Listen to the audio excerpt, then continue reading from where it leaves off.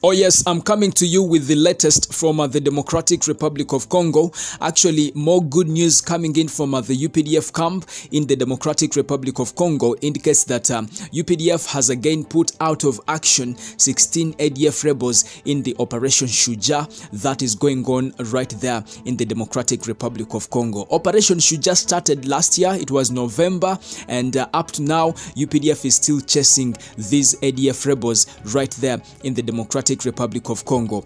They also managed to capture 3 ADF rebels alive and rescued 8 children during this operation.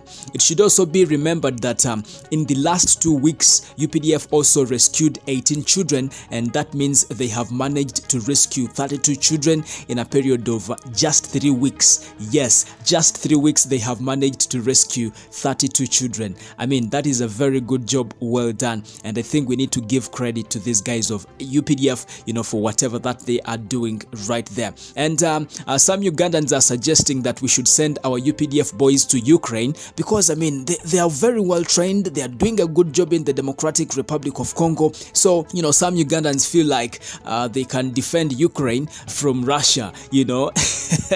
I don't know if some Ugandans are serious about this one, but I think this is on a lighter note. Anyway, in other news, court in the Democratic Republic of Congo has sentenced to death a man who has been recruiting children into this rebel group ADF. Yes, Allied Democratic Forces. Now, this guy is called Jonathan Kasereka Malamu, and he admitted that it's true he has been sending children to the leaders of the ADF rebel group in the Democratic Republic of Congo. Actually, this is not the first guy to be sentenced to death. Many have been sentenced to death, especially in the Democratic Republic of Congo.